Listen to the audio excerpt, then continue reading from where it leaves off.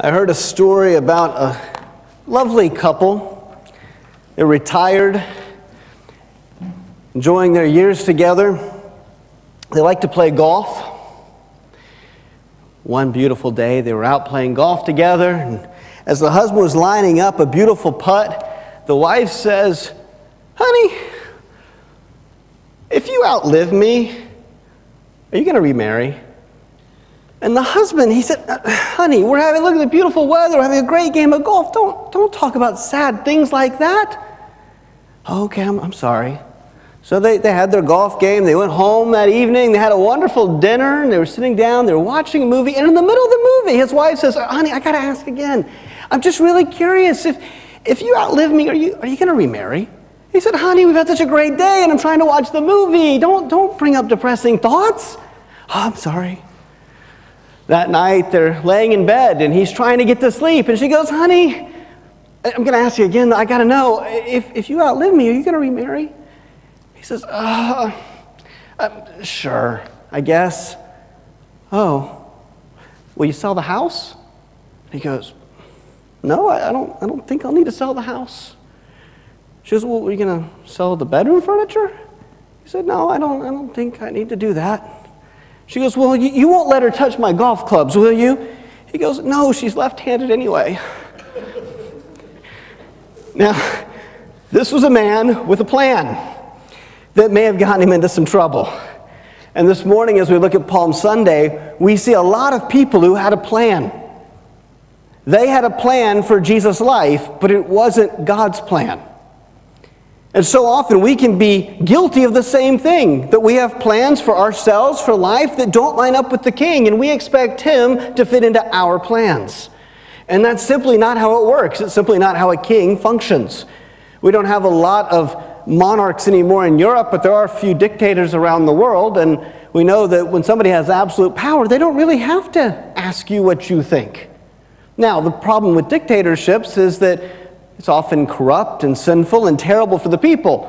The great thing with Jesus is that He's a good king who knows better than us. So it's better than democracy or us voting and telling Him what we want. He already has a much better plan than we could ever come up with. And yet we're still guilty often of trying to impose our plans on Christ. And so this day, as we are going to look in a few minutes at Luke 19 and at His triumphal entry, they had a plan. They had a plan for Him to be King of the Jews. That's clear in the text. This wasn't lost on them. They understood this was Jesus coming as the King. And they had a plan for Israel to rise up, throw off the bonds of Rome, become the great power it was in the days of David and Solomon, and even greater still. But this gets them into some trouble because they're not prepared for what Christ is actually doing, which is odd because, as we're going to see in a minute, Jesus explains the plan right before He goes in. He explains His plan is, I think it's pretty clear, He says He's going to go and He's going to claim the crown. Now, that's on the cross. He doesn't explain that, but he's going to claim the crown, and then He's going to leave for a very long time, and then He will come back and He'll rule in His kingdom. But they, for some reason, completely missed that. So I hope we can see that this morning. We're going to look at Luke 19, and first we're going to start with verses 28 through 40, where He lays this out, and then we'll go on and look at the triumphal entry and through the rest of the chapter. Let's pray as we come to the text. God, we thank You so much for the Gospel of Luke and for the writings here, for the fact that these are trustworthy writings that we know are historically accurate, and that You have inspired this, that we might know You, that we might know Your truth, that we might be redeemed, that we might enjoy the victory that Christ has, that we might enjoy being a part of His kingdom, having citizenship there. As many of us who are foreigners here in Norway can understand the idea and the benefits of being a citizen in a place or not being, and what that's like. And here Jesus offers all of us citizenship in the greatest kingdom. And yet many reject it because it's not the kingdom they wanted. It doesn't fit their plans. But God, may we not be people like that today. As we come to the text, we pray You would help remove our own plans, our own barriers, our own desires that get in the way of Yours. You care about our desires. You love us. We want to give us the desires of our hearts. But we also need to make sure our hearts are in line with You. And so may we find that this morning as we seek you and you alone, as we delight in you, and as we rejoice about what you have done and what you will do. It's in Jesus' name we pray. Amen. So starting out Luke 19, verses 28 through 40. There's a lot that we could say about this passage, but we're going to go through it pretty quick this morning. As the main thing I want you to get out of this is how Jesus lays out his plan. And then secondly, what that plan is. Verse 28, and when he had said these things, he went on ahead, going up to Jerusalem. Remember, Jerusalem is up. Like, literally, it's up a hill, no matter which way you come from. So it's always going up to Jerusalem. When he drew near to Bethphage and Bethany, at the mount that is called Olivet, or the Mount of Olives, he sent two of his disciples, saying, go into the village in front of you, where on entering you will find a colt tied, on which no one has ever yet sat. And untie it and bring it here. If anyone asks you, why are you untying it? You shall say this, the Lord has need of it. So those who were sent went away and found it just as he had told them. And as they were untying the colt, its owner said to them, why are you untying the colt? Why are you stealing my horse? What's going on, right? Like some random strangers have just come up and started untying the horse. And they said, verse 34, the Lord has need of it. And apparently, it doesn't say after that, but apparently they went, oh, okay. Which is, I think, exactly what happened. And I think this is a testimony to just how famous Jesus was in this moment. I don't think it was lost on the owner. I think if the owner said, what do you mean the Lord needs of it? Who said the Lord needs of it? And if there was more conversation, what do you mean? They said, well, Jesus said. Oh, okay. I'm sure that Jesus was not telling his disciples to forcefully steal something, right? So it just is a great testimony that the whole town was on alert.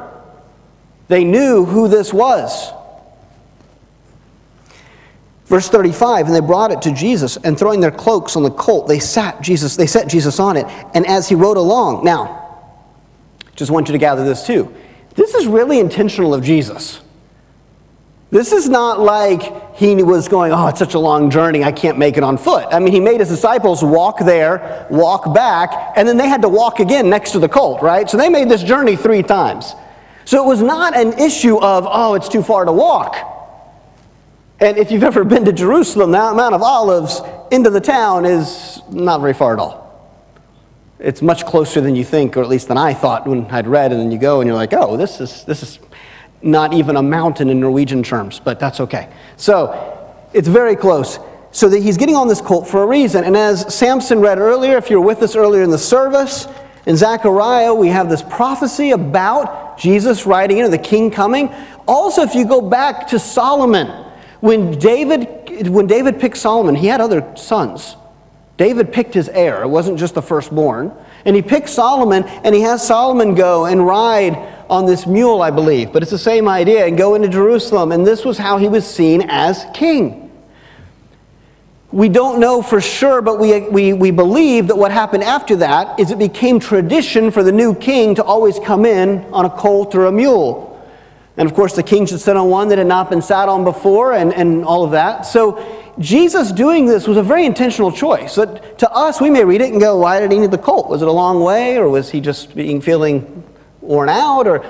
But I believe that the people there, and we see in just a moment in these verses, they knew exactly what he was doing. It was a very intentional choice. It's a bit like, I remember when I was a kid living in Kvernevík, my neighbor actually had 2 limousines, a white and a black one. And he was the guy who they called when at the time, King Olaf was coming to town. And so it was kind of fun because I could see his driveway from the kitchen window. And I remember seeing him out there one time putting Norwegian flags on the corners of the limo. And that's when I asked my dad, why does he have flags and why is his car so long? And I found out that it's because he drives the limo, but when the king comes, he's got to have the flags on it, and you go pick up the king. And now, if somebody asked me and said, hey, the king is coming and we need to borrow your car, I would be like, no, the king can't ride in my car. That'd be embarrassing. It's not nice enough. But coming and riding in the limo, it makes sense. So if I see this guy preparing his limo, I go, oh, I know what he's doing. And in that day and age, preparing a new colt to go and bring Jesus into town and make an entry with his whole entourage, it's really clear he is claiming kingship.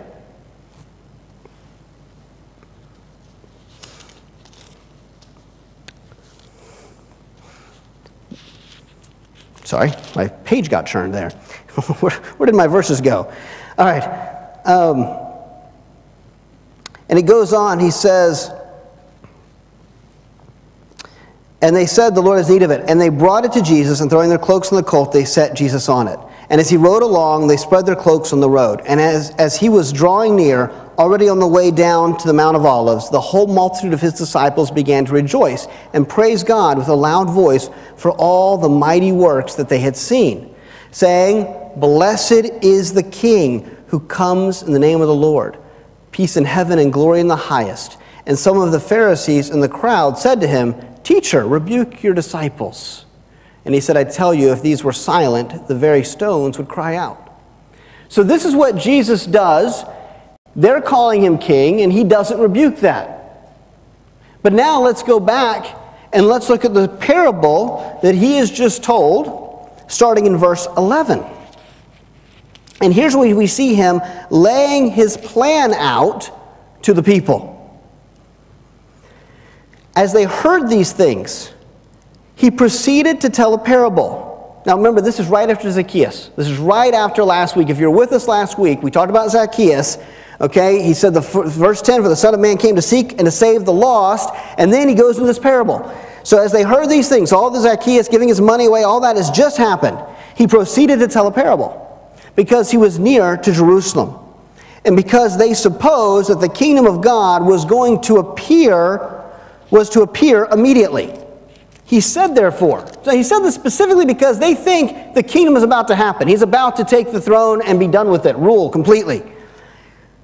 He said, therefore, a nobleman went into a far country to receive for himself a kingdom and then return.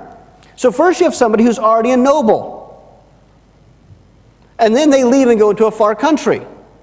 Jesus is already a noble. As we just read, the very next thing, he's going to go in claiming very clearly by sitting on the colt, I'm a king, I'm a noble, in his own place. But then the nobleman is going to go away to a far country and receive for himself a kingdom. Jesus was going to die, be resurrected, ascend, right? His kingdom come on earth as is in heaven. We're in the process of seeing his kingdom revealed. And then it says, return, which he hasn't done yet. But he's telling them up front, okay, listen to the story. You got this nobleman, he leaves, and he goes to get a kingdom, he returns. Calling 10 of his servants, he gave them 10 minas and said to them, engage in business until I come. So he gave them each a bit of money. But his citizens hated him and sent a delegation after him, saying, we do not want this man to reign over us. Wow, this is really pointed. Again, this is coming right before he's crucified, the same week. And he says, I'm going to go away, but the people aren't going to like this. Well, those very same people are the ones that call for him to be crucified. And from that time on, for 2,000 years, the majority of people don't want to be ruled over by Jesus. When he returned, now notice, their protest meant nothing. They didn't get a vote in this. It's not a democracy. When he returned, having received the kingdom, he ordered these servants to whom he had given the money to be called to him, that he might know what they had gained by doing business. The first came before him, saying, Lord, your mina has made 10 minas more. And he said to him, well done, good servant. Because you've been faithful in a very little, you shall have authority over 10 cities. And the second came, saying, Lord, your mina has made 5 minas. And he said to him, and you are to be over 5 cities. Then another came, saying, Lord, here is your mina, which I kept laid away in a handkerchief, for I was afraid of you, because you are a severe man. You take what you did not deposit, and reap what you did not sow. He said to him, I will condemn you with your own words, you wicked servant. You knew that I was a severe man, taking what I did not deposit, reaping what I did not sow.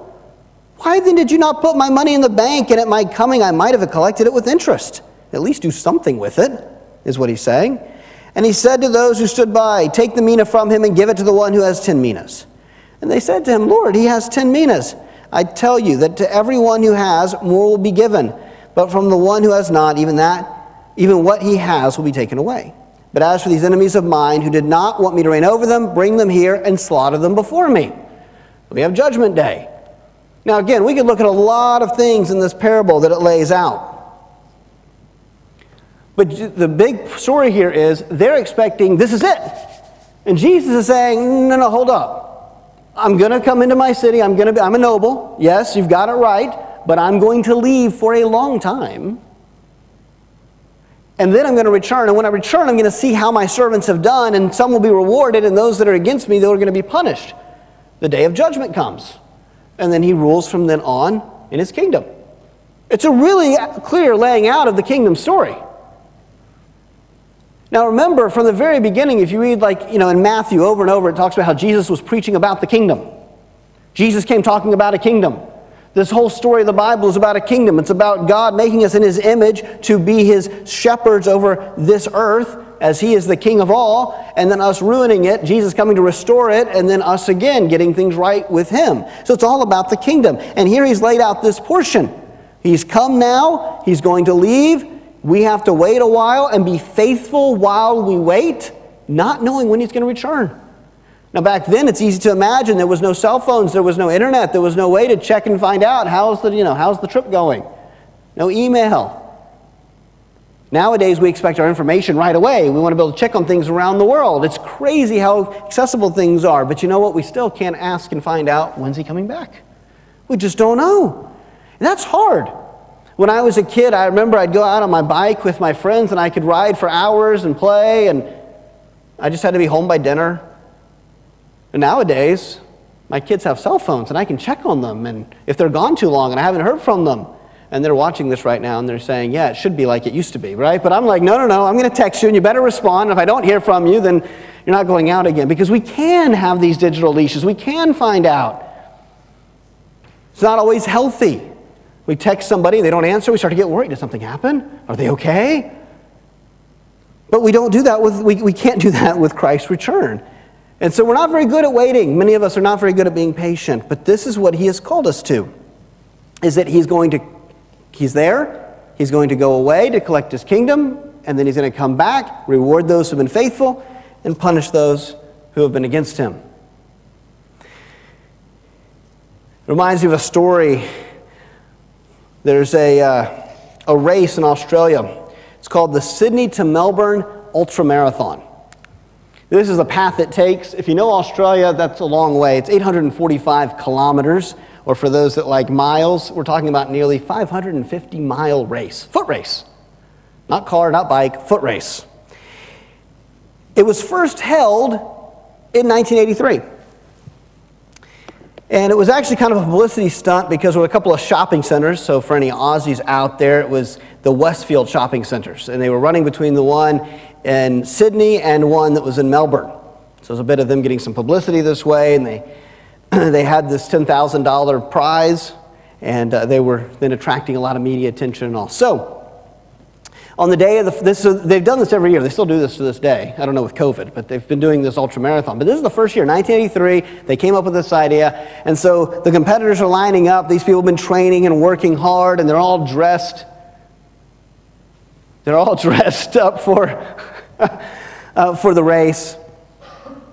And then one man shows up looking completely out of place for this race. Again, if we zoom in on this, I mean, if you know Australia, this is how far they're going, all the way past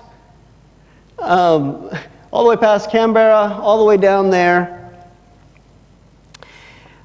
And so one man shows up for the race looking completely different than the rest. His name was Cliff Young. He was wearing overalls and work boots. He was a farmer that looked every bit his age of 61. There you can see him. He had come there, as I said, just wearing what he wore to work normally. The one thing he was not wearing was his dentures. He said his dentures, they rattled when he ran, so he just left them at home. This is a true story. For many of the people in the audience, they thought, oh, this must be some kind of a joke. But it wasn't a joke. He was serious about running that day. That's why he left his dentures at home. So the race started, and the competitors began running, and by the end of the day, I mean, Cliff, he said, he's not exactly fast. So all the other runners left him in the dust, and there he is at the end of the day, trailing far, far, far behind everybody else. So they could tell he had no chance of winning, but you had to admire this old man at 61 wanting to participate in a race like this. The record for this length of a race, 875 kilometers, was about 1 week, about 7 days that had ever been run in before, or I think slightly over 7 days. So there's people at the finish line waiting for them to come in.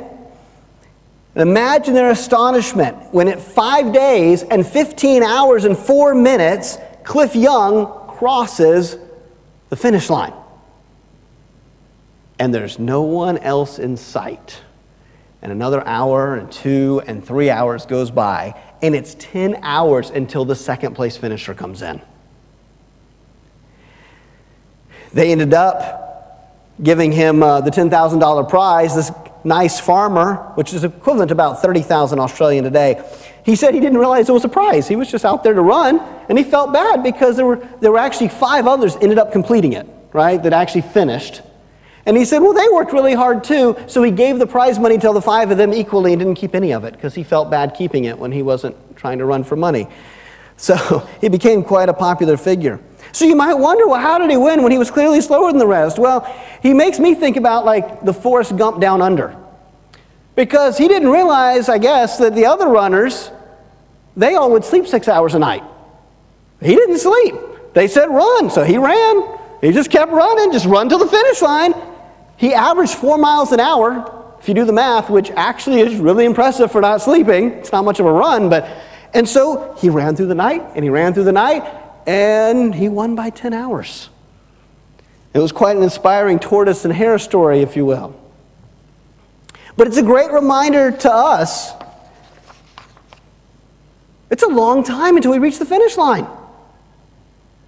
Cliff that's a heck of a race. I mean, like I run around Stoka and I'm like, okay, that was a long run, but this is something entirely different. Like running around Stoka 110 times or something. And he just kept running until he reached the finish line. And it's a reminder to us to not get distracted, to just keep running. And sometimes we think, but I'm not the best. I'm not the most talented or the most gifted, or I mean, look at all the other people God is using. But God doesn't call us to look at all those distractions. He says, just run the race, and just keep running. Just stay on track. Just stay on that path. Just don't lose your sights on the race, and just keep going.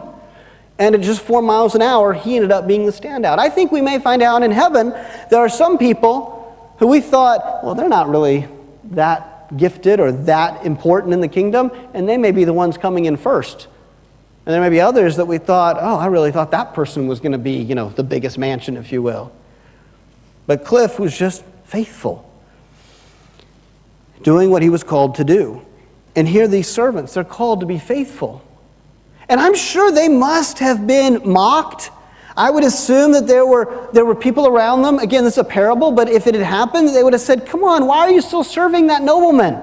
He left so long ago. He's never coming back. They must have not given him the kingdom. He's probably got arrested for something. You're serving him for nothing. You're never going to see reward. Why don't you take another job? You're doing a really good job. I'll hire you.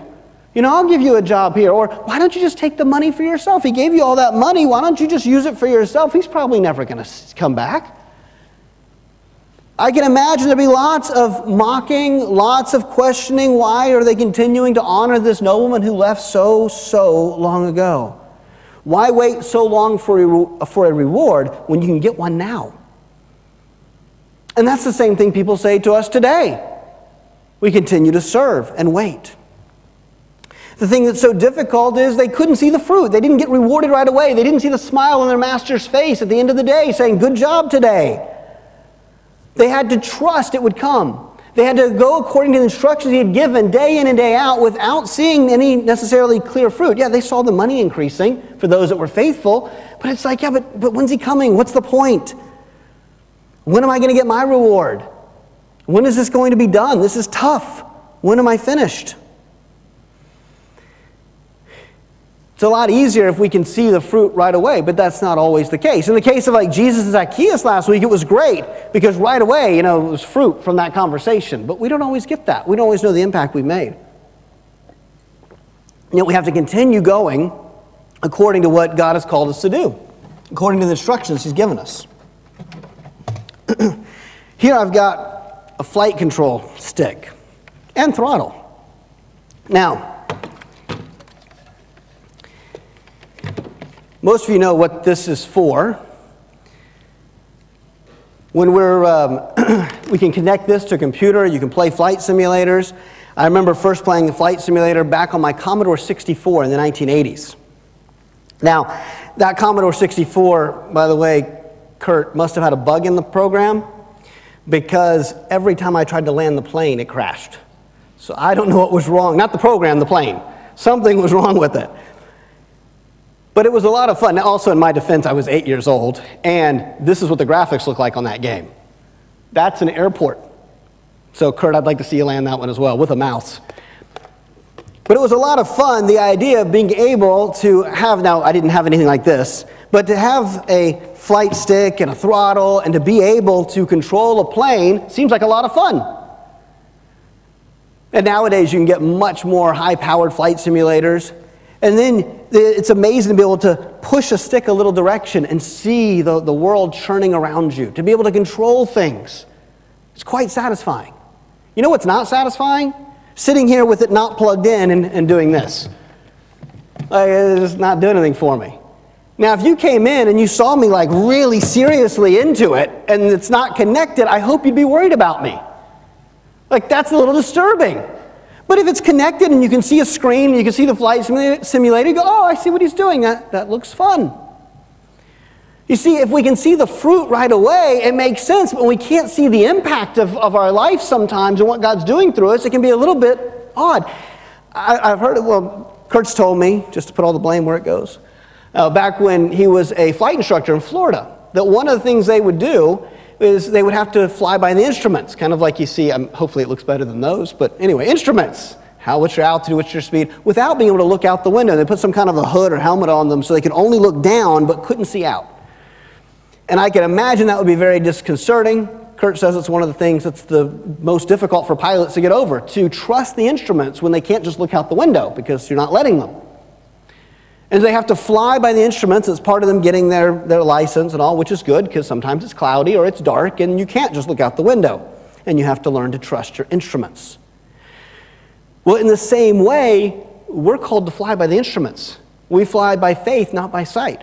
And so He's given us His instructions. He's given us His Word. He's given us His Spirit to guide us. But we don't always see out the window. Sometimes it feels like we're walking through the valley of the shadow of death. We're flying through the night. We're flying through the fog. And we go, where is God in this? What is going on? When is He coming back? But we keep flying by the instruments. We continue to say, this is what He's given me. I'm going to keep my head down. I'm going to keep focused on what He's told me to do until He gives me other instructions.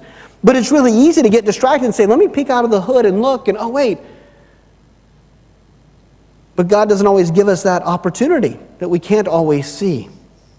And so we fly by faith, not by sight. Kurt, please keep flying by sight and instruments. Don't use the force, and yeah. But there's a great reminder for us about how God has called us to live our lives. Jesus then, after He's explained this, we have the triumphal entry that we read at the beginning, Palm Sunday. They're waving the palms, they're laying their coats down, they're celebrating the King has come, they're shouting for joy. The Pharisees are saying, hey, you better tell them to stop. And He says, what am I going to do? If I tell them to stop, the rock's going to cry out. He's embracing, this is who I am, and all of creation is embracing it, and you should too. It's basically what they should have heard in that.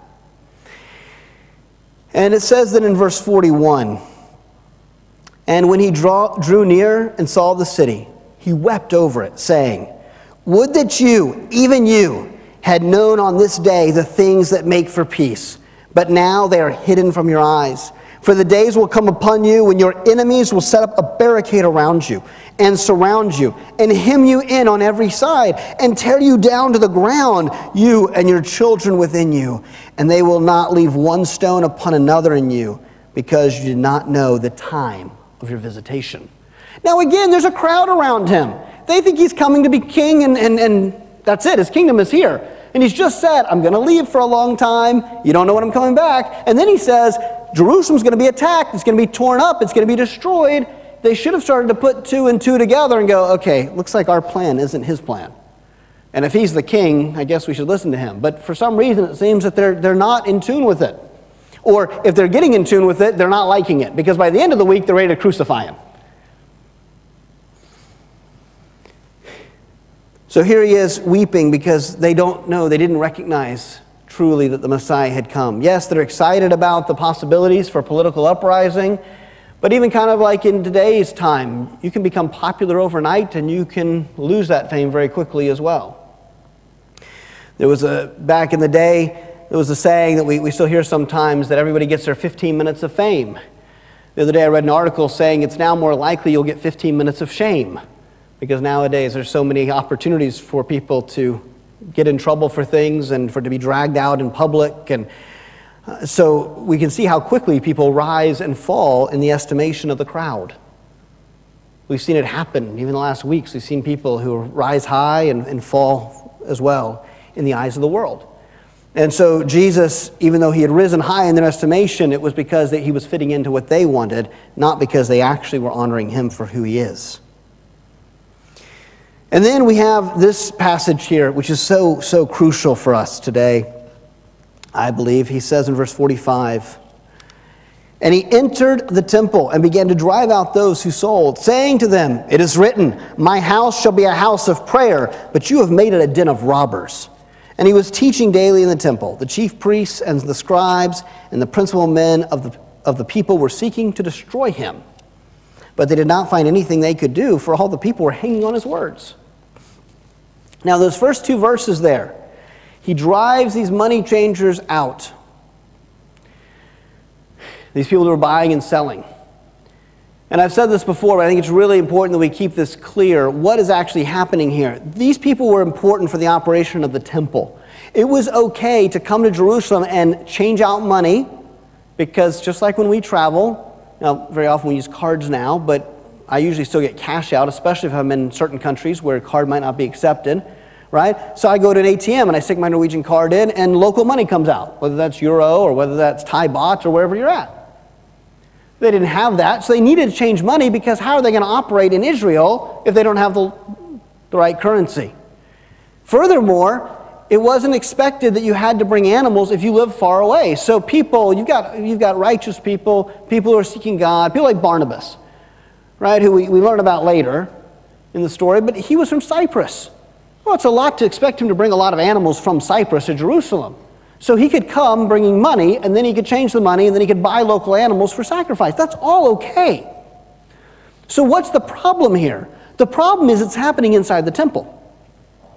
Now, some people today have been concerned, saying, well, should we not allow books and things to be sold in the foyer?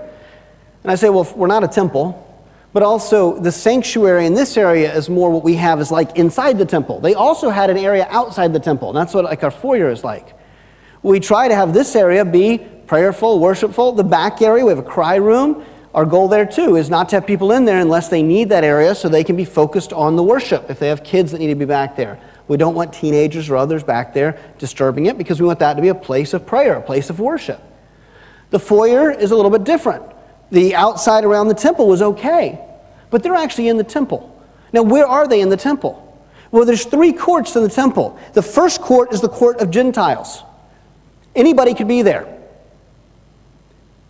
But that was the furthest the Gentiles could go. So if you were a man or a woman who was not Jewish, that was it for you. That was your place to come and to pray, to honor God, to worship. Then there was the court of the women. Men and women who were Jewish could go there. And then there was the court of the men, and only the men could go there. So they'd walk through and they'd go there. Well, what we believe is that these merchants were in the court of the Gentiles. They wouldn't have gone on into the court of the women or the court of the men. They'd be there, the first stop. Why? Because we're the chosen people, Israel. Who cares about the Gentiles? They didn't care about the Samaritans. They didn't care about the other Gentiles. This is true to the course. Throughout Scripture, we see this. Throughout the New Testament, throughout the Gospels, we see that there is a chip on their shoulders. And so it seems that they have set up shop in the court of the Gentiles, where Gentiles, those of us like you and me, if you don't have Jewish heritage, would have been to pray, to seek God, and there they are. So I've got a sheep, 2 sheep for a whatever. Yelling out, selling, changing money, coins clanking, people pouring their coins into metal containers that are making noise and giving the money back. And there you are trying to pray, trying to focus. It's like if somebody was right here in the middle of our service going, hot dogs, popcorn. Be a little bit disturbing. At least I'd find that a little disturbing. Some of you are looking a little hungry, and that's probably the wrong thing to bring up. But that's what's going on here, I believe. So I said in the beginning that we're going to see Jesus making a strong statement about the Gentiles. He drives them out because to him, the Gentiles are just as important as the Jews. For him, there is going to be no difference. He's going to tear down just a few days later when he's crucified. The curtain inside the temple is ripped from top to bottom. There's no more division. And so right there, he is claiming his kingship is not just king of the Jews. On the cross, he's king of the Jews. That's recognized. He's making it clear from there that it's not just for the Jewish people, it's for all people. Get out of here. Stop walking all over their rights because they matter to me as well. So for those of us who are foreigners, who are not part of the Jewish people by birth, we see Jesus' care and concern for us as well in that passage. After this, as you saw in the last couple verses there in chapter 19, he begins teaching and teaching and teaching. And if you go reading chapter 20 and 21 and keep going, you're like, there's just a lot of teaching that Jesus does here during this week. It seems that's what he does the whole week. It's just a big week of teaching. They should have heard all that he was saying and been able to put 2 and 2 together. When we read these texts today, if you read over the next coming days, the rest of Luke, which would be a great idea, or get up at least toward Easter, remember to read those chapters in the context of Holy Week. That he has just been coming in, they're honoring him as king, but he's about to go to his crucifixion. It may change how you understand what he's saying. It would have affected their hearing as well. They're about to celebrate, of course, Passover. So there's crowds and crowds of people who have come. Now again, he had just laid out his plan with the story of the minas, and yet they don't see it. And he's the nobleman. He's going to leave with just a few servants who must manage his estate and return after a long time. But yet they can't even wait a week. It's almost like they don't even recognize him anymore. At the beginning of the week, he's the king. Let me lay my jacket on the ground for you to walk on. Let me wave the palm branches, which was another sign of kingship. And then by the end of the week, let's get Barabbas. Let's free the murderer.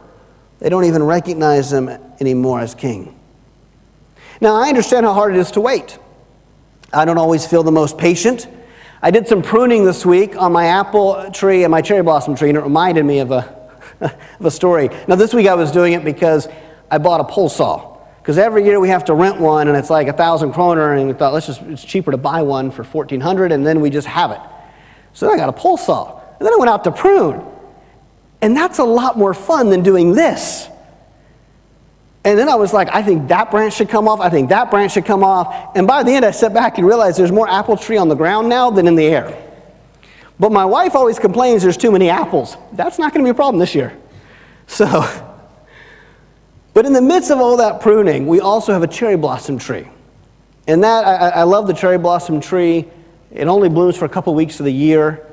And so it's always a special thing for the bloom. We have a little Japanese garden around it. But I'm very careful with it because a few years ago, I pruned it was sickly, and I pruned it back, and then it didn't blossom. And I was like, I think I overdid it. So then I made a plan. I was going to wait a season and not prune it. And then I was going to prune it gently. And then I was going to wait a season. So I planned like 2-3 years in ahead. Now, how weird is it to be planning the pruning for a tree that I'm not going to see if it works for a few years? I hope what I'm going to do and not do is going to mean that in 3 years it's healthy again. This season, in the next couple of weeks, we're going to see if the last 3 years has yielded the results that I'm hoping for. But gardening with a 3-year thing, to me, it's mind-boggling. I have to wait 3 years. I didn't know if I would, will I still be around? I don't know. It seems like forever.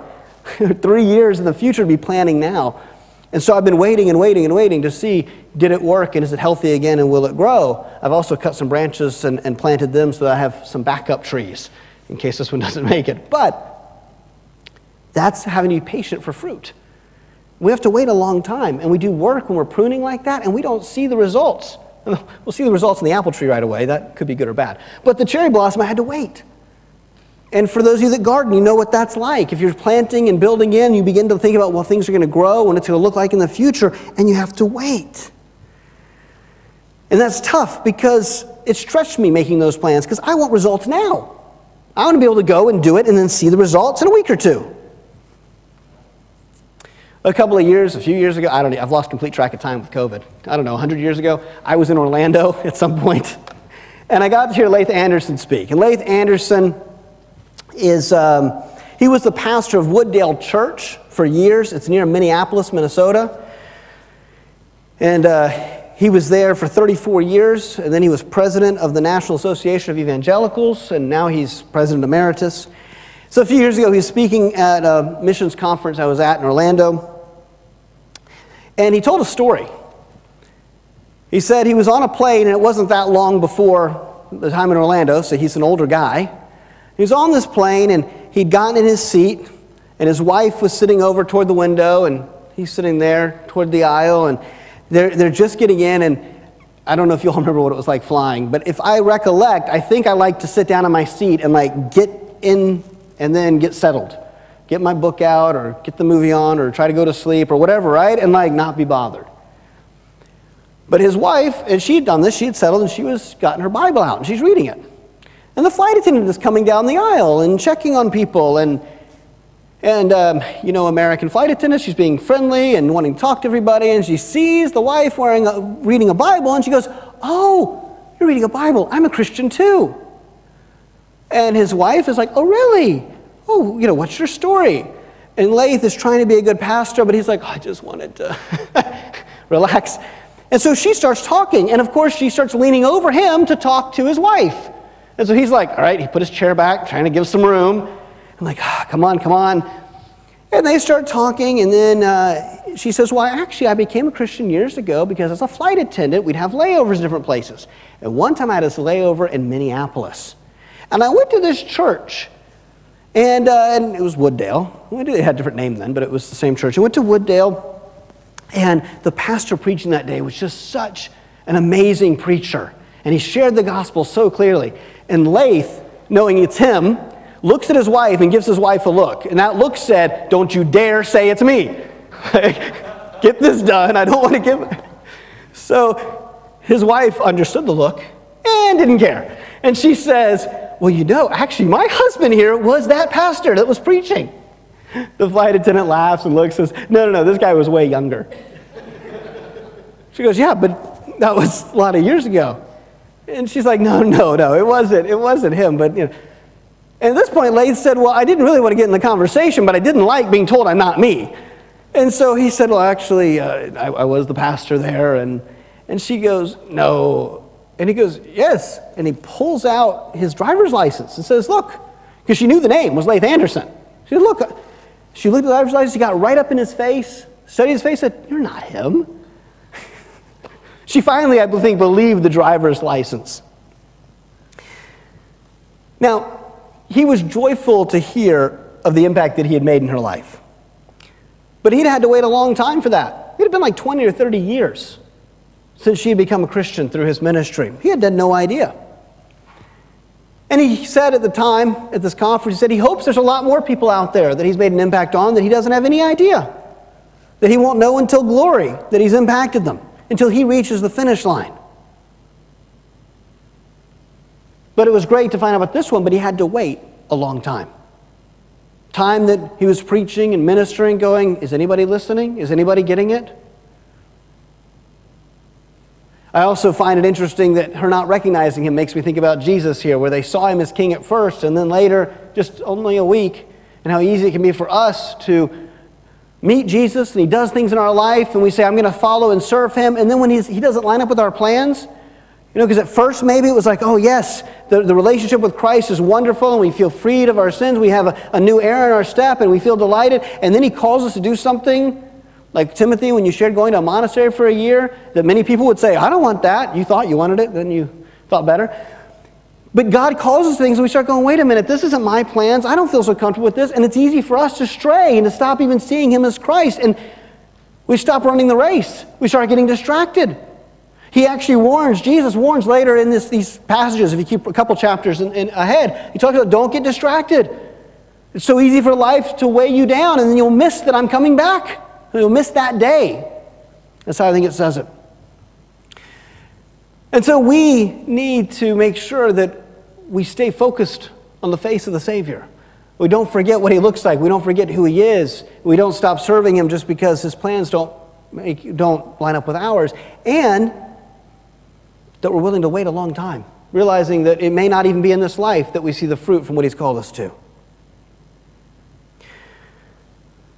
So as Lath was hopeful that there would come a day when he crossed the finish line that he gets to finally see the true fruit of his ministry, the same can be true of us. If we keep flying faithfully by the instruments, by the Word, by the Holy Spirit, and if we keep, like Cliff Young, running the race without sleeping, at least without going to sleep spiritually, then after a long time, we will meet the King. And we'll recognize the King as the King, but more importantly, he'll recognize you. Let's pray. God, we thank you for the encouraging, exciting story of you coming, of you claiming your kingship, even though it wasn't time yet to receive the fullness of your kingdom.